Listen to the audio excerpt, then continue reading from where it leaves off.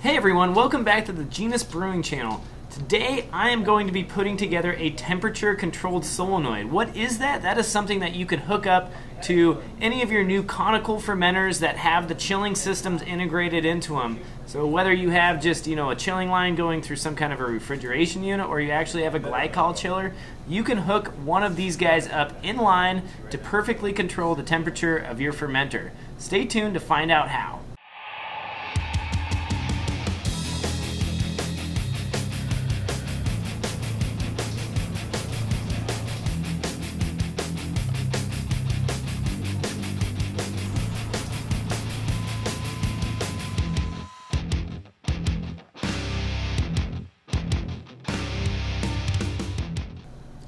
So to start out with, let me talk about everything you're going to need to make one of these. First and most important, you're going to need an Inkbird controller. These guys are great temperature controllers that have been on the market for a couple, 3 years now, and we've been using them here in our store, our brewery, and they've been working great for us. Secondly, you're going to need a solenoid valve. This is one I bought off of Amazon. I'm going to have a link below to it. So this is a solenoid valve that actually works off of 120 volts, so it's perfectly compatible with your Inkbird, and it has 1/2-inch national pipe thread coming off of it, so it will go into most barbs, most fittings.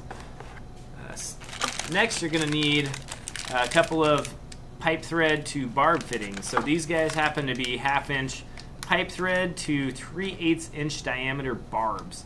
These are actually going to go onto our 5/16-inch inner diameter tubing coming off of our own glycol chiller here. These can vary depending on your own system. Next, I'm going to need a ball valve. And this ball valve is actually important because this is going to change the resistance of the system.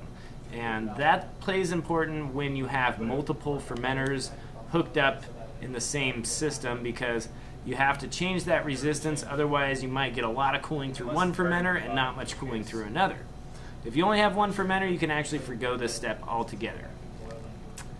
Finally, we have a nipple to link the ball valve to the solenoid.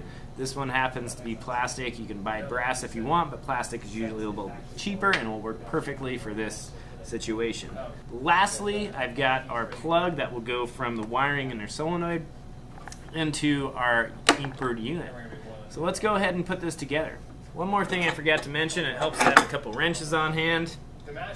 Something to work with whatever you get. Now I'm going to start in on a time lapse of me throwing all this junk together. So here we go.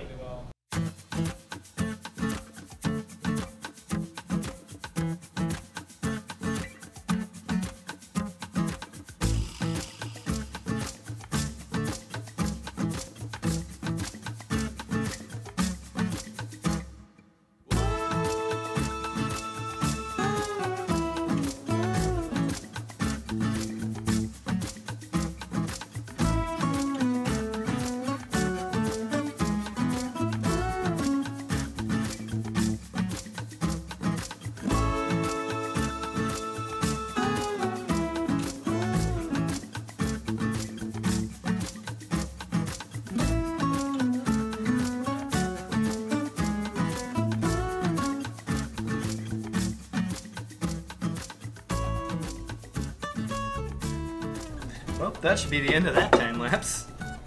We've got her all ready to go. All I gotta do is take my little plug here and plug it into my Inkbird, and it'll be good. So this is a pretty short cord, by the way, but these are literally just your standard cables. So any kind of extension cord, if you got a little bit of electrical know-how to you, you can easily cut that, do a couple splices into it, and get a much longer cord than this coming off your solenoid. Let's go to the back.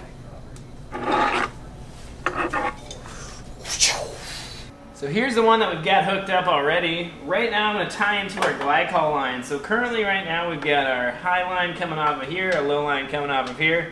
This, if you can see it, it's probably not in the frame. Nope, not quite. But that is the chilling coil to our bright tank. Hey, I got beer. So we're going to go ahead and hook up, tie into these two glycol lines and hook into the fermenter that's kind of in a wee background there. This is going to be a complex process, so I'm just going to go ahead and do it and show you when I get back. Alright, I'm going to need 2 more 5/16 inch stainless tees. I'm going to need some pipe clamps. I'm going to need some 5/16 inch tubing. I'm going to need a flathead screwdriver, and I think that should be good. Thanks for the screwdriver.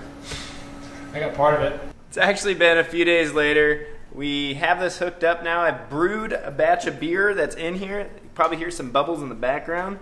But we have our temperature controller hooked up. We've got it set for 68 degrees right now. I've got my solenoid in line with my ball valve here. And this is going to allow us to perfectly control the temperature of this tank. So let's go ahead and check out kind of the mess of wires and see if I can explain that just a little bit for you for what I got going on right here. So coming off of my chiller here, I've got a high side and I've got a low side. So all I've done here to try to keep things as simple as possible is I've just put in tees on my high side that go to my fermenters and then come back in on the low side. And then I've also got which is important actually for this system in particular, I've got another ball valve right here. I've got this ball valve turned to where it's just barely on, and what that does is if both of these solenoids aren't running and they're both closed, it means that I still have flow through my system. Otherwise that'll cause a lot of strain on this pump and also probably end up with some leaks because of the pressure it's going to create. So I think that about sums it up. As you can see here, we just tried to keep our system simple. But using these solenoids in line with those Inkbirds is a great way to get more or less a professional quality temperature controlled system without dropping thousands of dollars. Until next time on Genius Brewing, I should probably grab a beer. By the way, don't forget to give us some feedback on this video. Give us a thumbs up if you liked it. Otherwise, give us a thumbs down. Let us know if you have some ideas on videos you'd like to see from us. I'll see you next time on Genius Brewing. Awkward beer sip.